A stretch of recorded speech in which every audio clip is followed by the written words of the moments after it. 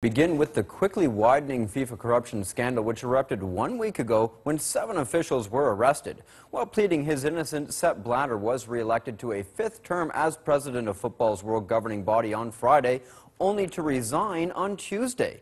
And while his surprising decision to step down was welcomed by many, the 79-year-old Swiss was given a 10-minute standing ovation by some 400 supporters when he returned to FIFA headquarters in Zurich yesterday.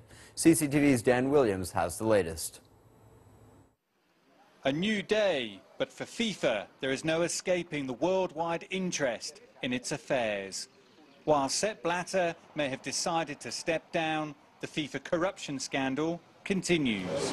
Well, it's understood that Sepp Blatter held an emotional staff meeting that ended in a standing ovation. This is, after all, a man who has spent 40 years here, 17 as president. But on the whole, his resignation has been warmly welcomed around the world, and there are others who feel this should be just a starting point.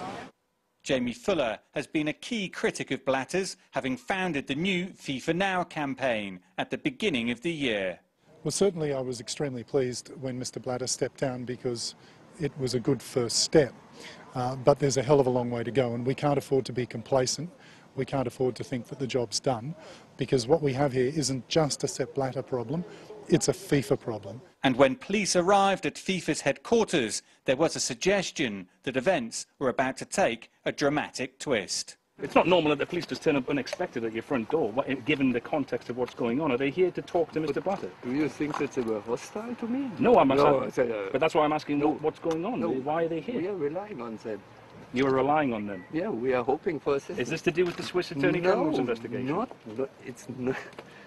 It was later explained that police had arrived for an expected pro-Palestinian protest at FIFA's headquarters in Johannesburg, some 8,400 kilometres away, a further development and a denial.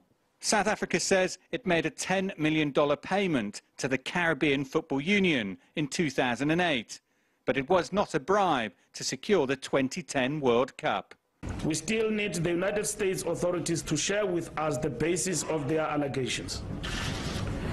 The fact that a payment of 10 million rands, US dollars, was made to an approved program above board does not equate to bribery.